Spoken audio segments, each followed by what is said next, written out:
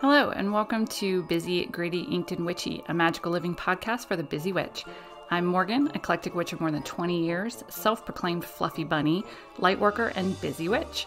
Here we will talk all things witchy, including my personal magical tips and tricks, busy witch hacks, and real talk about current metaphysical happenings, which wouldn't be complete without my snark and unique way of looking at the world. So brew some coffee or tea, sit back, and let's do this.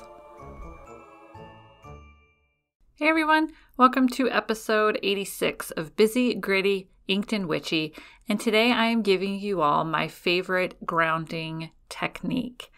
Yes, I am in grounding mode right now, especially with the beginning of March.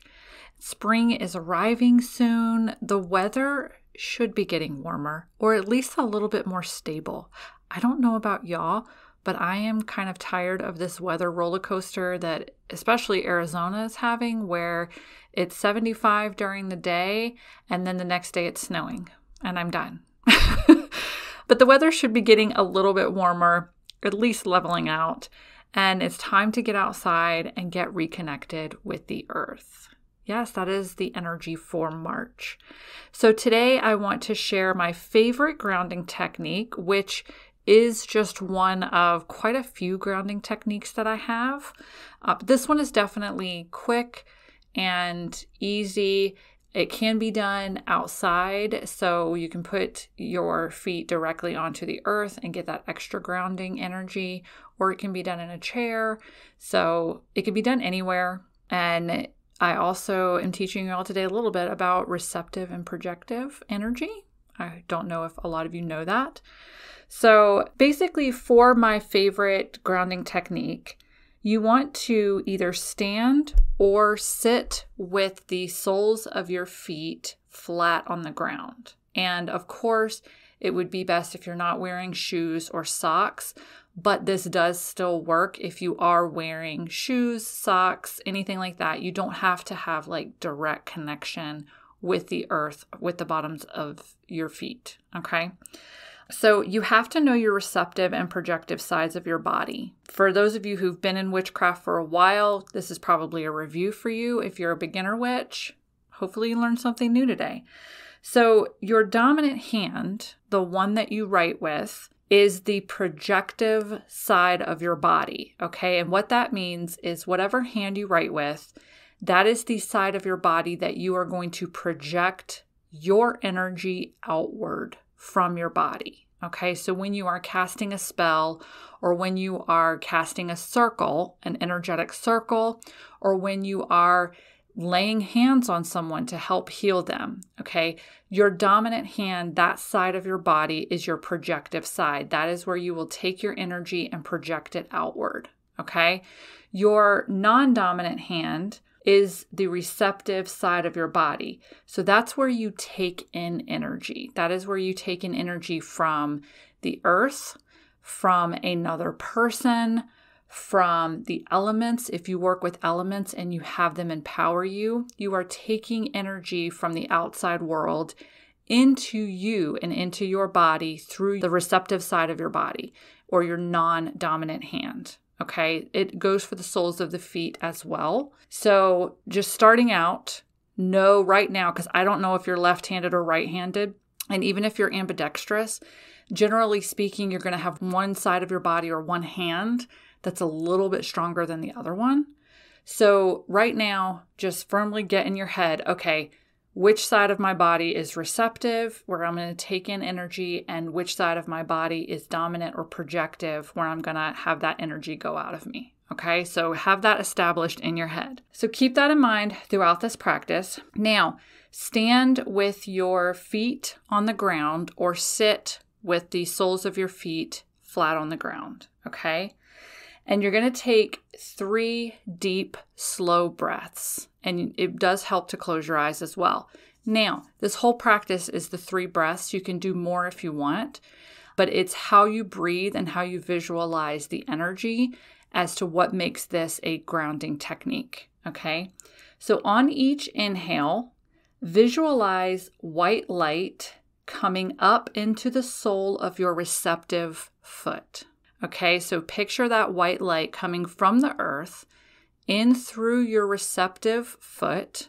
Then circle that white light through your body. So bring it up the receptive side of your body, up to the top of your head, down your projective side of your body. And then as you exhale, push that white light out through the sole of your foot on your projective side. So what you have done here is created an energetic current, this loop that brings in cleansing, grounding energy from the earth, and out flows stress and negative energy. So that is basically what you're doing, and you want to do this through 3 breaths. So on the inhale, draw that white light up from the earth into your receptive side, up over the top of your head, down your projective side, and out that sole of your foot to be absorbed back into the earth. And then the cleansed energy is going to come back up, and you see how it's an energetic loop.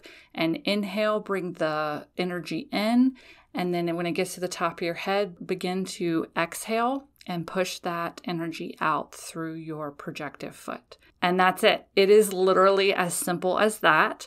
Usually 3 really good, slow, deep breaths, and I am completely grounded. I've brought my energy back. I feel stress-free.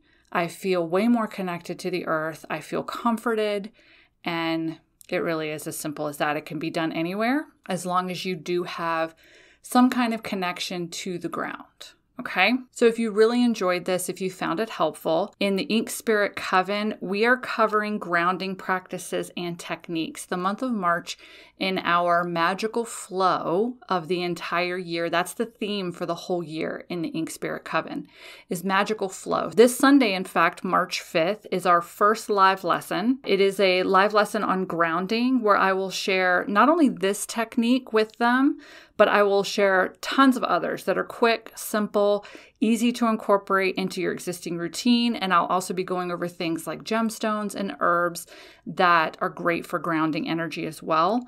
All of this and more is going to be shared in my Ink Spirit Coven live lesson. Now, if you're a member of Ink Spirit and you cannot make the live lessons, everything is recorded and put into our lesson archives for members, okay? Then in 2 weeks, I will lead members in a guided meditation for grounding. So we are focusing on grounding for the entire month of March. So if this sounds like something that you would like to do, you can join us at inkedspirit.com. And I really hope to see you join because it's a great community. It's a learning circle of eclectic witches. We have beginner witches in there up to witches who have been practicing for more than 30 years. So there's a little bit of everything. We do have a private Facebook group where we all come together. We have daily discussions. We have weekly magical activities, monthly magical activities. It's just a really great, amazing group of eclectic witches. So that's what I have for you all today. Today is short and simple.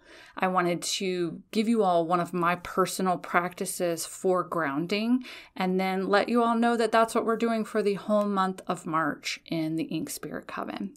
I want to thank you all so much for listening, for supporting me, and for giving me a platform where I can share my techniques like this and stuff that I've picked up over the last 20 years of being a witch. And I hope you found this helpful, and I will see you all again soon.